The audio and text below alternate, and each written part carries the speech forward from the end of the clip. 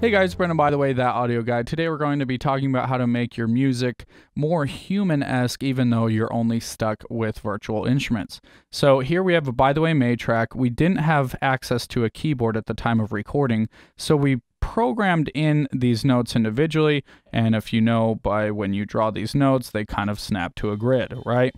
So we've opened up our instruments here. We've got two drum sets that have different sounds and then shakers and a kind of rain stick type thing. So how do you do that? Well, all you do is you select all, okay, go to Functions, Midi Transform, Humanize, okay? Now, if you didn't select all, you can do Select and Operate, and it will kind of select all of these, okay? And what I like to do is I just like to click. I just like to click, click, click, click, and then I kind of get a really random vibe going on there, okay?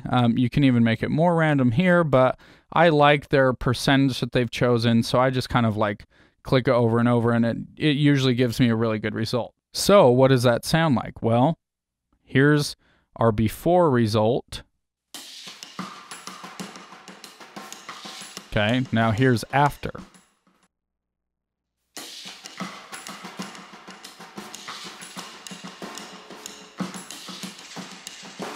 Right? So for this song, that worked really well because we wanted it to, you know, kind of be a little bit random and not necessarily on anything.